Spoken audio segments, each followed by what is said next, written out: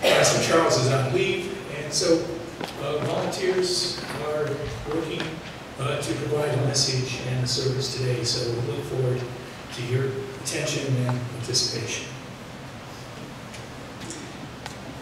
We'll now begin with the prelude.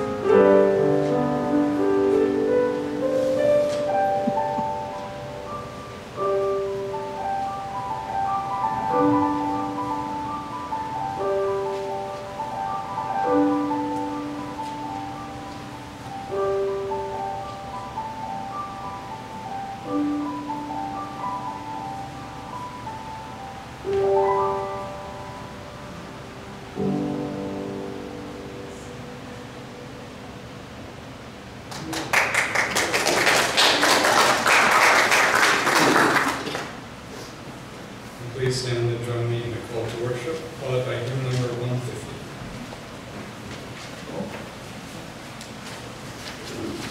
In the darkest valley, at the banquet table, in the hard work of life, at the moments of ease, in our day-to-day reality, a time set aside like this time, now, for worship, for listening, for paying attention.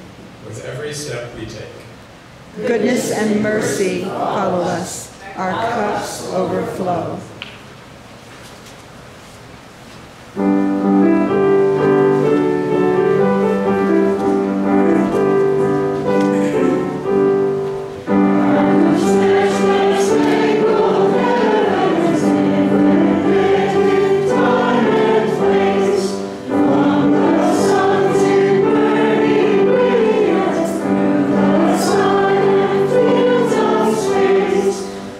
Your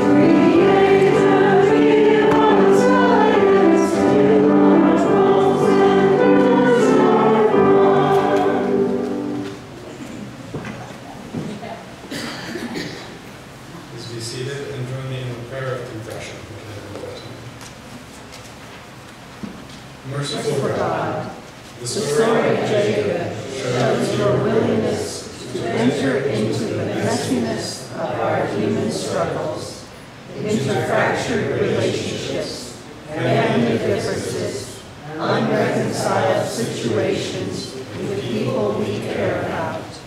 Yet we confess that too often we hold on because we do not want to loosen our grip on our possessions and our selfish desires. Often we fear that our very lives will be dislocated by your kingdom values of justice, mercy, and peace. Help us to wrestle with the conflicting values, desires, and pressures that confront us daily, so that we can unclench our hands and open ourselves to the transforming power of the Holy Spirit. Only then can we fully embrace others in their pain and be embraced in the name of Christ. Amen.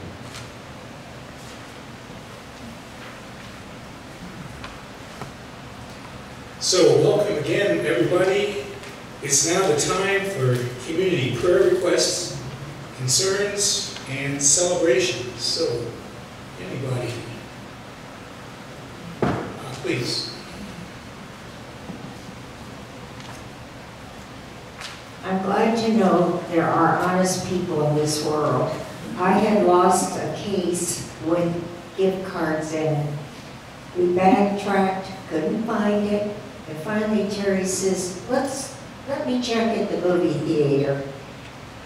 It had fallen out of my purse at the theater, and they had it, and all my gift cards were in there. So there are honest people. All we ever hear about are the bad ones. Amen to that. Others.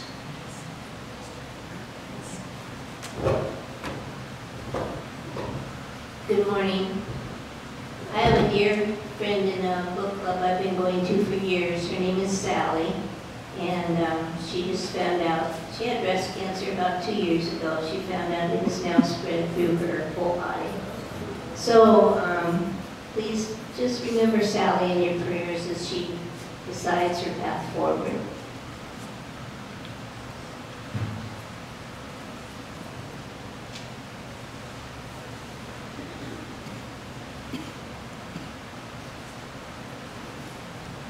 Today I will mention a case of the Path Fund that St. Paul's was helping with this last week.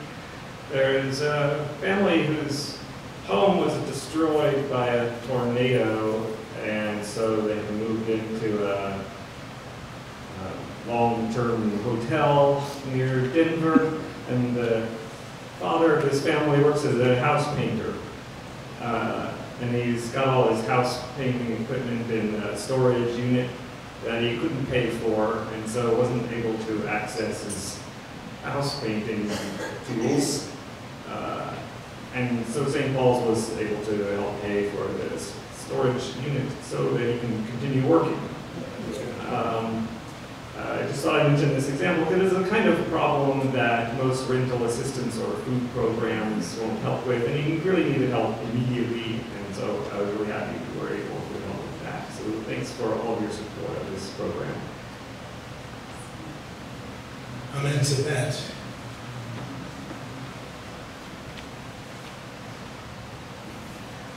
We celebrate this next week 2 birthdays. We have Kelly Smoot on the 8th and Ron Polacek on the 9th. And our anniversaries, we have the Frank and Catherine Richardson's anniversaries on the 9th and Bob and Melanie Muffles on the 10th. So we have a lot to celebrate there. And just thank you all, church family, for your support of my husband, Pastor Charles, during his renewal leave. He's a bit adrift, untethered. He's used to having projects and deadlines and milestones, and this is good for him because he needs to just stop as much as he can. But yes, it's been an interesting first week of renewal leave. Pray for me.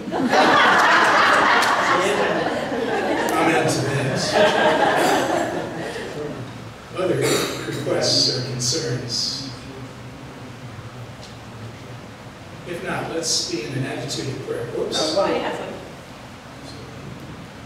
Well, mine's kind of an afterthought, but since people have been sharing about unexpected good deeds, a week ago I was driving the girls back to Kremlin by myself, and as I was getting onto the on-ramp for I-70, there was this horrible jolt from the car and this explosive boom. And I thought, well, these things happen, so I kept on driving. I could have turned off on the horse next to it, but I thought maybe that weird sound I was hearing was not me. And maybe this inability to steer the car completely. Anyway, I finally pulled over on the shoulder of I-70. I had two little girls in the back seat and a drivable vehicle. And I thought, now what do I do?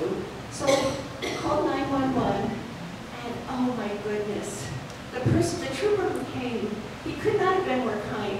I was only about 2 inches off the highway. So first he had me move my car all the way off the highway. He had us get out, sit safely. He changed my tire. He told me not to drive to Kremlin on this temporary, but to get off at Evergreen, that big O, and they would get me a new tire. And I said, but how do I get back on I-70? Like, how do you go from a shoulder? Right.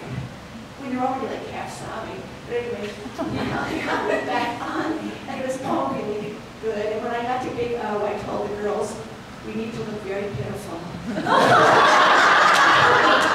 And we all straggled in looking pitiful. And the pep was so good, and it sheared off a bolt inside the thing, so it was a major repair, but it was all good. And I spent days trying to get the name of this trooper so I could send a commendation, and I did. Because it was just like, people have guardian angels. I had a guardian angel come by I-70, and if you can hear a big bolt bang, you jump out your car, my advice is to pull over sooner. Later. Okay, so God is good. All the time. All the time. Any more concerns, joys, requests? If not, let's be in an attitude of prayer. Heavenly Father, thank you for this day, this Sunday, this beautiful day here in Boulder, our chance to come together and worship. Thank you for our dear friends, for those who have concerns, who are not well, or are having challenges. We give you thanks for honest people and guardian angels. We pray for Sally in her difficult moment. We have many joys and concerns, some we haven't mentioned, but we mention them now to ourselves and in prayer. And after all our thanks and our concerns, we look to you again for help in this moment and through the week, through our lives. Help us to engage with the world and to be part of what's going on, not just here at St. Paul's, but throughout our communities and throughout the world of nations. Help us see our role in this story that's unfolding in our world and find and fulfill our own purpose and role in that. For all these things we give you thanks and ask for your help and pray the prayer that Jesus taught us. Our Father, who art in heaven, hallowed be thy name. Thy kingdom come, thy will be done, on earth as it is in heaven. Give us this day our daily bread, and forgive us our trespasses, as We forgive those who trespass against us. And lead us not into temptation, but deliver us from evil. For thine is the kingdom, and the power, and the glory forever and ever. Amen.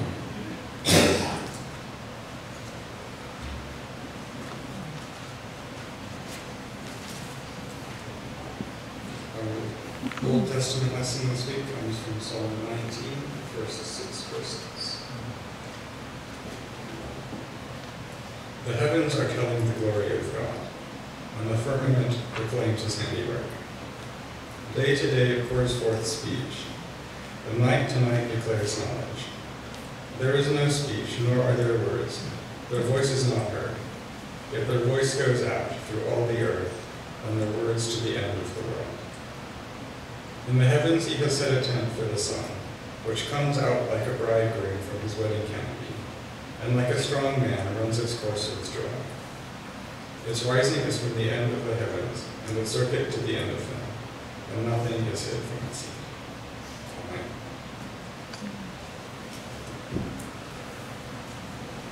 And now we have special music from the Jubilante Quartet.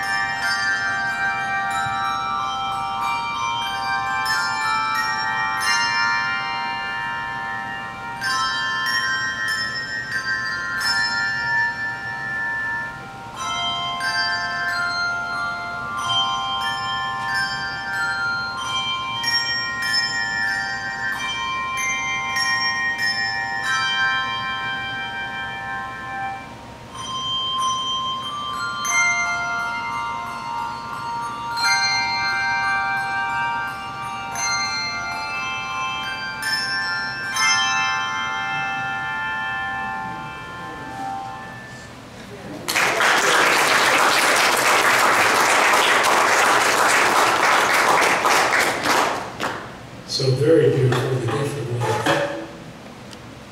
Thank you, Suzanne, and the Jubilante Quartet.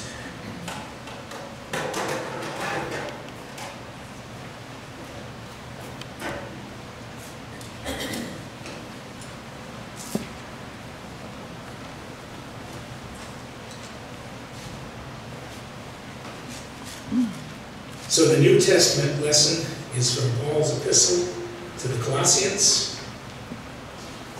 chapter 1, verses 11 through 19. You can find this on page 200 of your Pew Bibles. May you be made strong with all the strength that comes from his glorious power, and may you be prepared to endure everything with patience, while joyfully giving thanks to the Father who has enabled you to share in the inheritance of the saints in the light. He has rescued us from the power of darkness and transferred us into the kingdom of his beloved Son, in whom we have redemption and the forgiveness of sins. He is the image of the invisible God, the firstborn of all creation. For in him all things in heaven and on earth were created, things visible and invisible, whether thrones or dominions or rulers or powers. All things have been created through him and for him. He himself is before all things, and in him all things hold together. He is the head of the body, the church. He is the beginning, the firstborn from the dead, so that he might come to have first place in everything. For in him all the fullness of God was pleased to dwell, and through him God was pleased to reconcile himself to all things. God's blessing be on this reading about the cosmic Christ. Amen.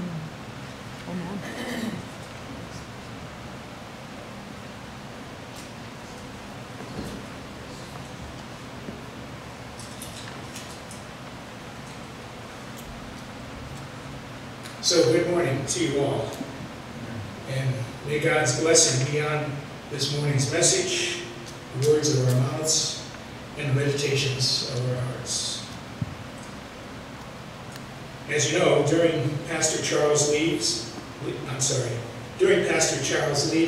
some guest messages, and today I'm going to talk about one particular relationship between cosmology and theology, drawing from a book on astrotheology and some others that I mentioned. And I want to talk about the cosmic story. Sometimes this is called big history. You may have heard it's academic discipline, even where history now integrates the history of the universe with the evolution of life, the rise of man, the evolution of humans, the history of the world, the rise of civilization and technology and science. And often, though, in big history, there's a question about what is God's role in this cosmic story. I'm going to talk a little bit about that. So the big history, cosmic story, is the story of the universe, past, present, and future. And what's the connection of this cosmic story with religion, with spirituality, with God, with theology? And it's amazing, I'm amazed, that new findings in physics and astronomy, even in the last century, and even in the last decade, have a message that's theologically relevant. And this is it. The universe is evolving. It's a story. There's Darwin with the story of evolution, Hubble with the story of the expanding universe, Einstein with the idea of the cosmological constant, the discoveries, the Earth-based telescopes of dark matter and dark energy, which, although I can't explain them, not just because the experiment is too short, nobody knows the answer to how those are. But fortunately, they only make up 3/4 of the universe. So what's the point? The point is, this is not anti-scriptural or anti-religious, but this new information says that the story of the universe, it's a drama. It's not static. It's not something that goes around and around again, cycles year after year, always the same. The universe is evolving, life is evolving, and we're evolving too. So life itself and spirituality are an integral part of the design of the universe. How can I say that? The universe is designed to evolve. It has been for 14 billion years, and out of that evolution have come not just the stars and the planets, but life on Earth, consciousness, intelligence, spirituality, And we're part of this evolution. We have the will to do things which are becoming part of the story. And I'm also going to talk a little bit about the end, which is in the future. That's a slow and agonizing end, increasing isolation, inexorable decay, endlessly fading into oblivion. But there's hope still, so pay attention. So faith joins physics and biology and astronomy to provide meaning to the story. So what is this cosmic story? No view graphs, no quiz, but let me just tell you briefly. The universe began with a big bang 13.8 billion years ago. It was a really, really big bang. And we know from physics, thermodynamics, that everything cools off. And so the universe has been cooling down for 14 billion years. Now, of course, the first moments were unknown. We can't extrapolate backwards to that time because the physics we know is insufficient. And particularly, we can't reconcile the predictions of quantum mechanics with general relativity. The two biggest achievements of the 20th century in physics are predicting different things for the origin of the universe, and nobody knows the solution. It's very hard to do experiments with such a big bang, certainly not on a university campus. So what happened first, we believe, within microseconds after the Big Bang, is the various physical forces differentiate. Light becomes different from gravity, from the nuclear forces. And at that moment, the laws of nature evolved. There was no law that we know of now that we understand from current physics that applied before that time. But the laws of nature evolve, and at that moment, the constants of nature are set. And some people think just randomly, just by chance. You might think, well, that's a good way to get rid of this problem. Others might say that the constants of the universe are tuned up so that planets, stars, galaxies can evolve, and people who can worship and think are part of that original plan, so that the coefficients, the constants of physics, were selected. And I can't go into more details on maybe infinite times, but you can hold the thought that at least where we are, everywhere we can see in the observable universe, it's pre-aligned for the development of life and eventually intelligence. So something called inflation happens, which is much worse than what we're trying to avoid in the current economy. Everything blows up, expands faster in the first second than the speed of light itself. And the universe expands to be bigger than a galaxy, from a tiny little speck to bigger than a galaxy in about a second.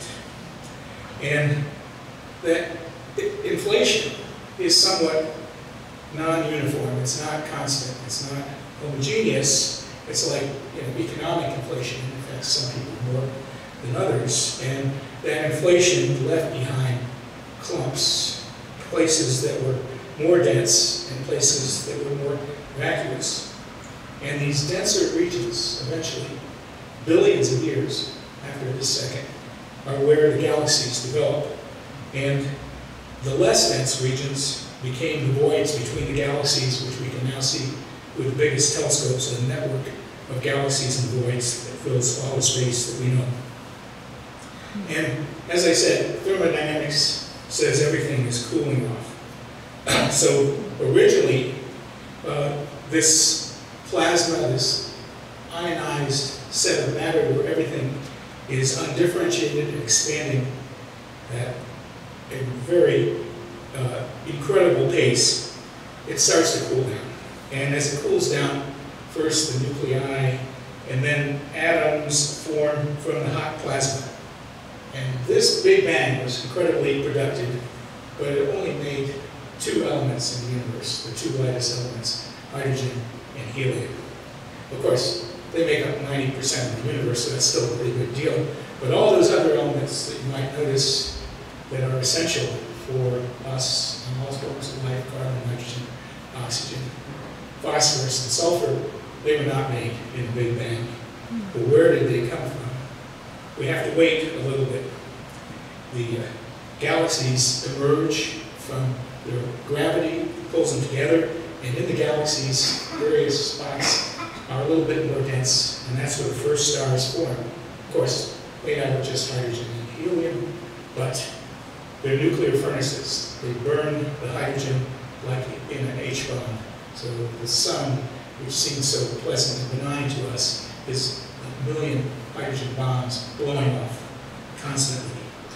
And as the hydrogen is burned, it is transforming the elements in the star, hydrogen and helium, into the heavier elements, carbon, nitrogen, oxygen. And so the cosmic story, in billions of years, has started from something beyond our ken to galaxies, which we can still see, to stars, which are making elements in their interior. And then, how does this do us any good? The stars blow up. Each star has a life, and the life of the star ends, many stars, in an explosion. And there are two effects of that. One, it's very hot in the explosion. So hot that the nuclear furnace overheats and makes all sorts of elements. Iron, uranium, nickel, phosphorus, sulfur. All those elements that are required for life are made in that explosion with the intense heat.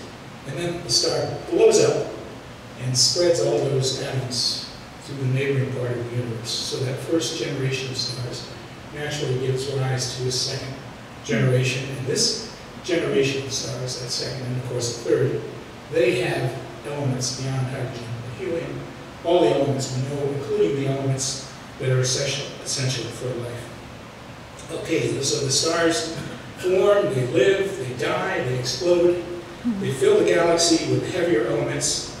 Yeah, these are the ones that provide the molecules for life on the planets around their stars. So an H-bomb in each star blows up, pollutes the gas cloud around the stars, they explode, new stars are formed with planets and moons and rings. And as I said, like a giant furnace, the elements that we need for life are manufactured and distributed. Carl Sagan said, we are star stuff. So we ourselves are made of not things that came from the Big Bang, but was made in stars. And there are quite a few of these stars. There are 200 billion stars in our own galaxy, and 170 billion galaxies that we know of in the universe that we can see. So that's a lot of places where this is happening. And cosmic evolution is continuing, but let me just give you a picture. So we have the universe begins in the Big Bang, expands, cools off, galaxies form, stars, planets, moons, life, intelligence, consciousness, spirituality. And our own star, the sun, is about 4.6 billion years old, so a relative newcomer. And in the history of the Earth, it was a billion years before the first life formed on the Earth, maybe 3.7 billion years ago, and billions of years more before the first intelligent, or so we claim, the first intelligent life appeared on Earth. And then the atoms have evolved into molecules. The molecules make cells. The cells evolve. The animals come and populate the sea and the land. Primates evolve. Our nearest relatives, monkeys and chimpanzees. Then hominids, the first organisms, the first beings that are like us, and eventually humans, who build cities and temples, form civilization, eventually write history, which leads to philosophy and science. Not to mention religions, physics, astronomy, telescopes now explore the sky, and spacecraft explore the planets. So John Hott, a theologian, says, the immensity of the universe, our Sunday school image of God now seems too small compared to the immensity of the universe. Well, does it? And if so, what should we do? But don't worry, the story continues. Now into the future. So the sun expands and gets so big and hot and so luminous that the earth boils and is consumed in the sun. Don't worry, it's still about 4 billion years away. But wait, the story continues in the future. Everything flies apart. There's a cosmic acceleration and expansion of the universe that was discovered just at the end of the 20th century. And in fact, not only are things flying apart, they're flying apart faster and faster. And this brings to mind Einstein's idea of the cosmological constant, which he has as a fudge factor in one of his equations. But it turns out, he said it was his greatest blunder, but it turns out there actually is a cosmological constant, and it's causing the universe to expand. So the galaxies are flying away from each other. The stars cool off and die. So is this a tale of sound and fury, signifying nothing? This heat death of the universe is one possibility, but another is anticipation of some sort of advent. And that is, since the universe is evolving, we can't predict what's happening. We humans are fully embedded in nature. Our story, evolution, intelligence, spirituality, is part of the evolution of our whole universe and fits within it. So it's a key point. The universe is evolving. Each moment is leading to the next. The details and even the direction and outcome are contingent. They depend on what's happening. It's unpredictable and it's dramatic. It's a drama. So the cosmic story is not a story that repeats every year or every century or every millennium. It's a story that's open, that God only knows, or perhaps God is engaged in this cosmic experiment where He seeded it and He with us is coming to its fulfillment.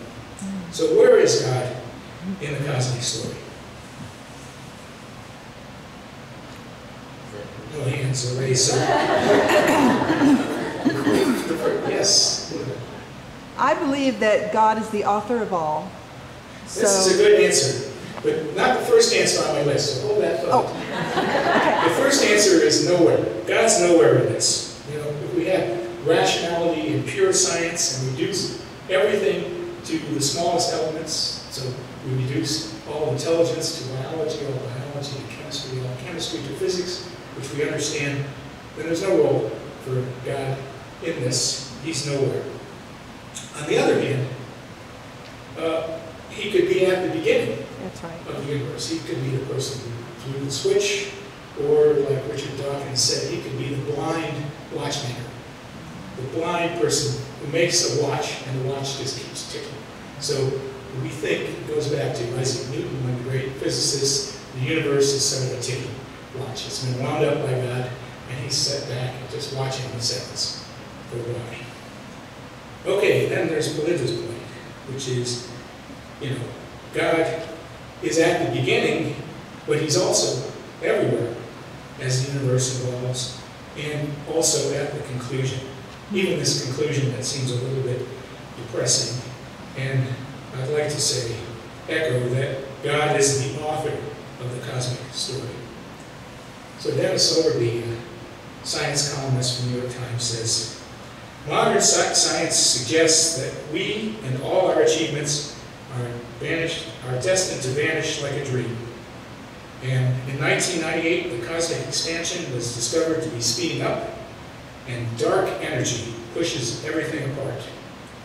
And the cosmological constant, Einstein's fudge factor, is now driving the history of the universe. It's not really history, it's what we predict.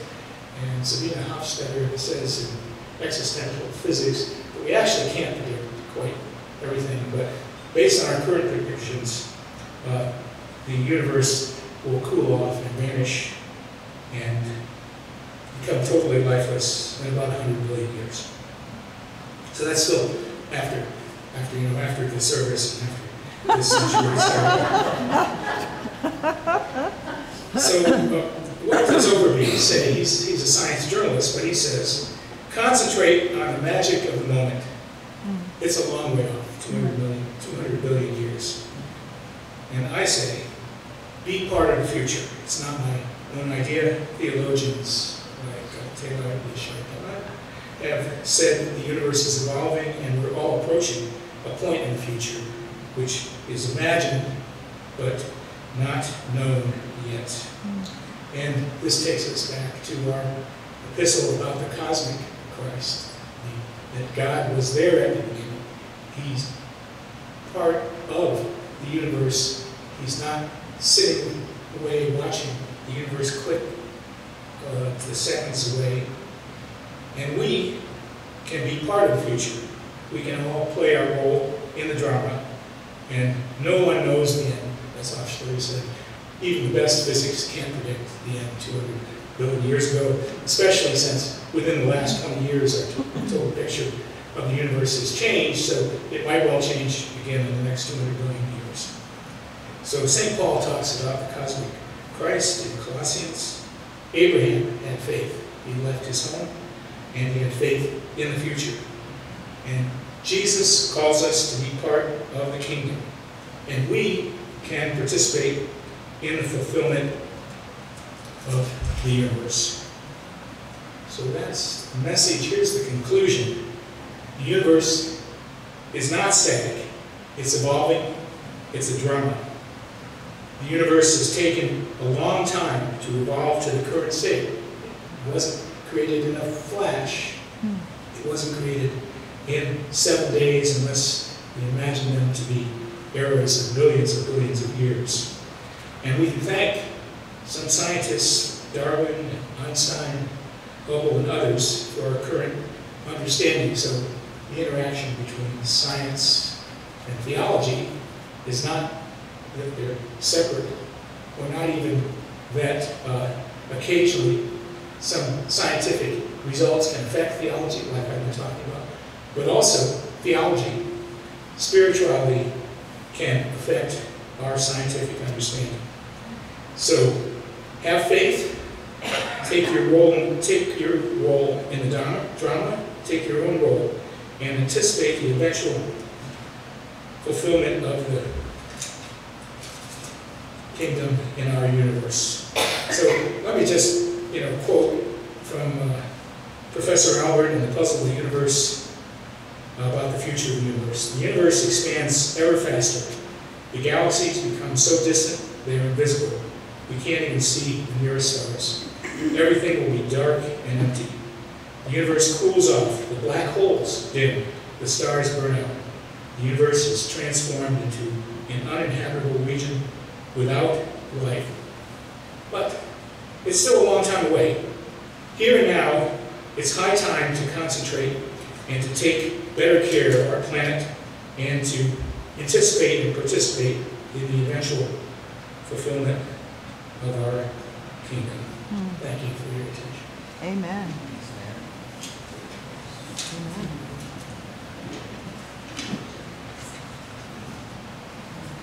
So our next activity is communion, and Reverend Dan Daniels is going to come up and lead us in that.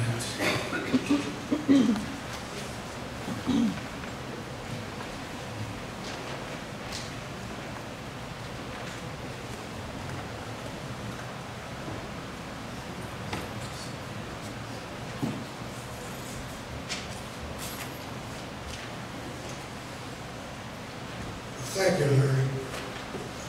My mind wandered several places while you were speaking, but some of them are significant to me. They may not be scientific, but words like I am and thoughts like we can't pronounce the name of God, and books like The Unfolding Drama of the Bible, and also Your God is too small. I don't know how that relates to what you talked about, Larry, but to me, what you said was important because it related in my mind to those religious or theological concepts. I called our son a couple of days ago, and because I'm old and I can't see and I can't do a lot of things, and I haven't been in the parish for a long time, and he was a district superintendent, so I called him and said, John, what do I need to do? What's required by the discipline to have communion? And he's probably more of a maverick than I am, and he said, bless the elements and distribute them. Well, we'll go a little further than that, but not too far. Near the end of his ministry, Jesus, of course, sat down with his disciples for the Passover meal, celebration of the Passover. And during this time with his disciples and surrounding this time, one of them betrayed him, one did not know him, and they all ran away.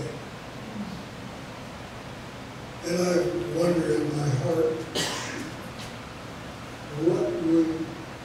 why was he blessing this ragtag outfit that wasn't even totally loyal to him? All this occurred during the celebration of the Passover, so we can reflect that the saving act of God in Egypt during the Passover maybe in some respects is really related to the saving act of Christ in the crucifixion and resurrection. Well, let's proceed with parts of the ritual, and you have your books, I hope, open to 15. I think you can read along with me. We'll use most of this, if not all. And so the Lord be with you. And also with you. Lift up your hearts.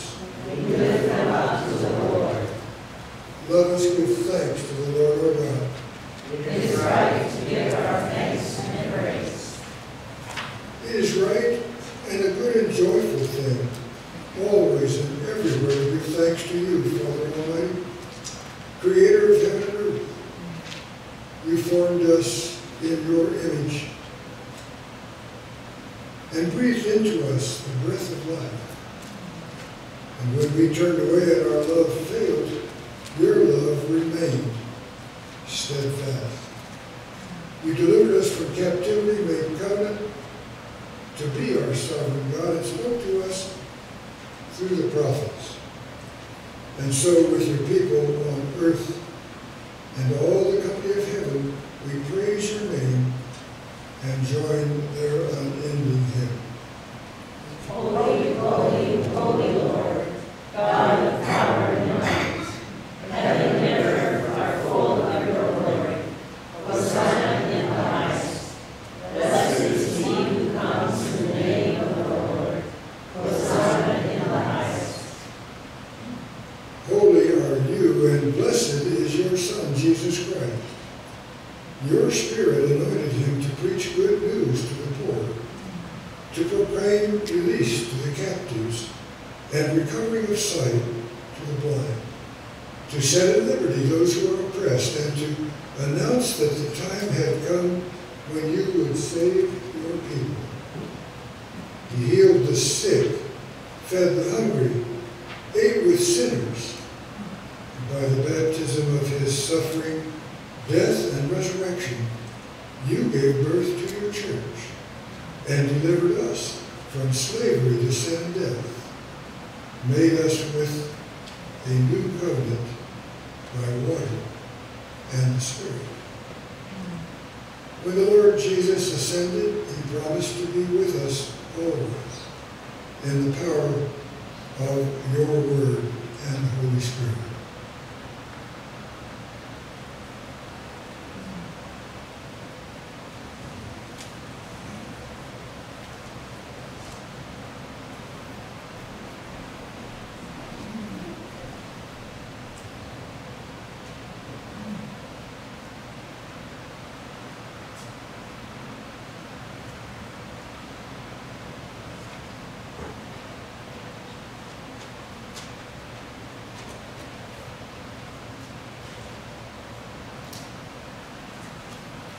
Today, the elements will be distributed by Ben and Larry, which to me is the most fitting triangle between clergy and members of the youth and members of the congregation. And so we will continue the ritual, and then they will come forth with the elements and distribute them to you. On the night when he was betrayed, when he gave himself up for us, Jesus took bread, and he gave thanks to God for the bread. And then he gave it to his disciples and eat of this little fall. For this represents my body, which is broken for you.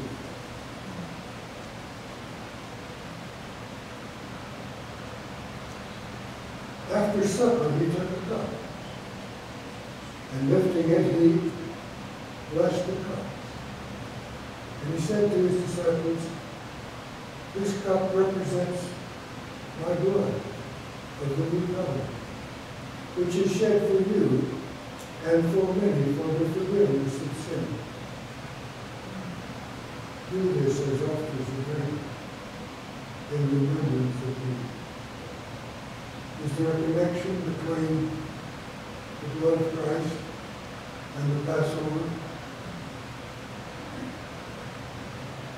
and the sin of the disciples as they left? I think so.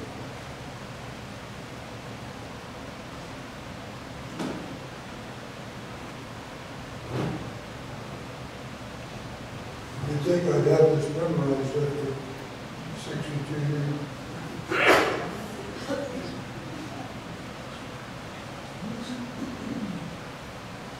When supper had been over and the elements had been shared with the disciples,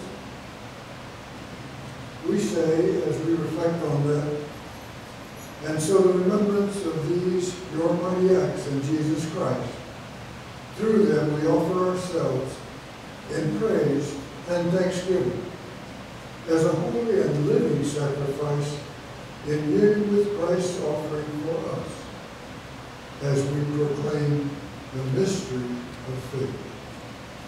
Christ has died. Christ is risen.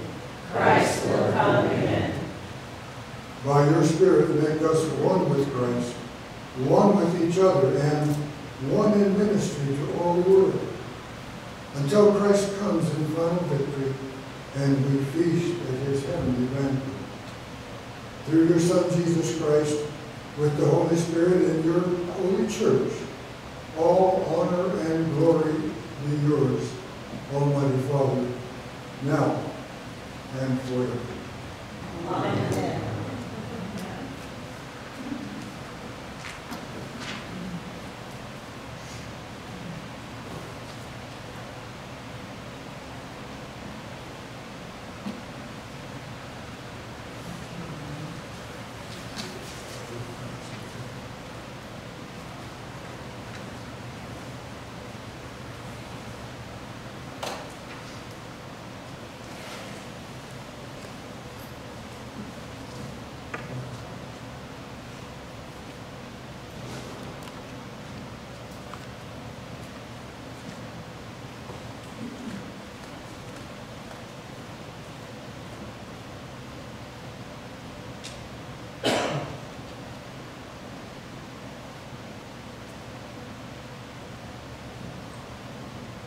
The table is set, and Steve will wait on you as you come forward. If there are those that would like to be served at the place, we would be glad to bring it to you. And there is the gluten-free bread here, and the Path Fund trays also. Table is ready.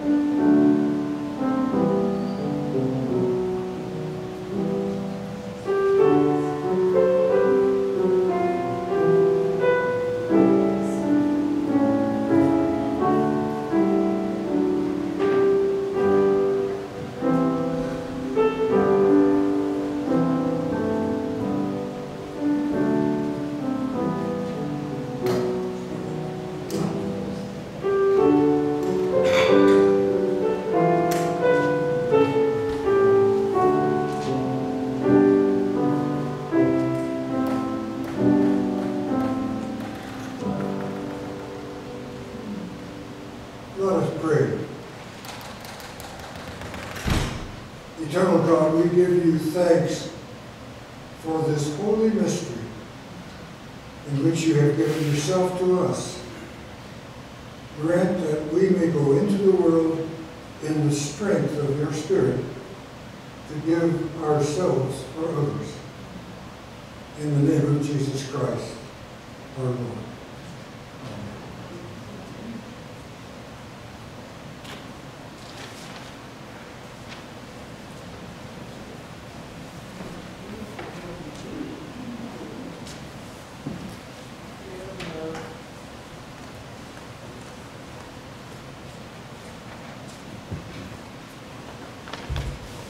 So now, please stand and join in the final hymn. This is My Father's Word, number 144.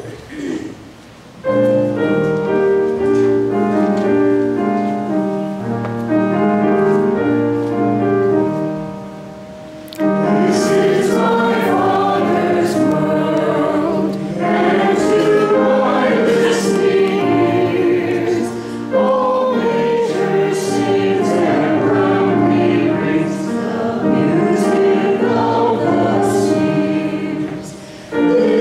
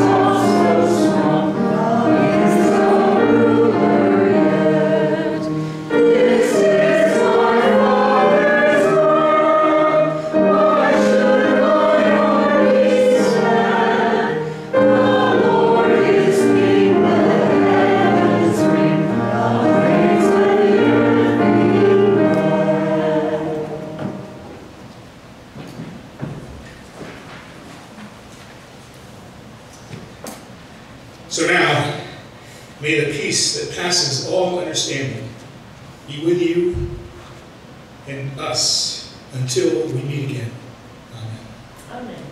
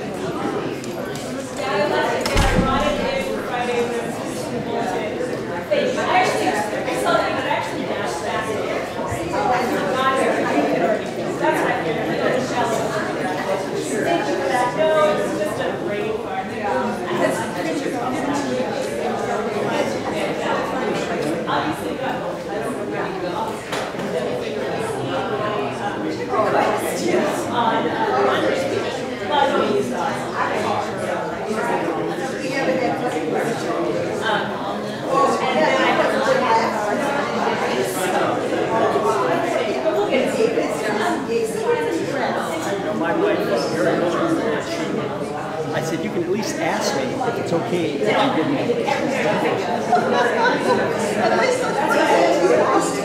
me.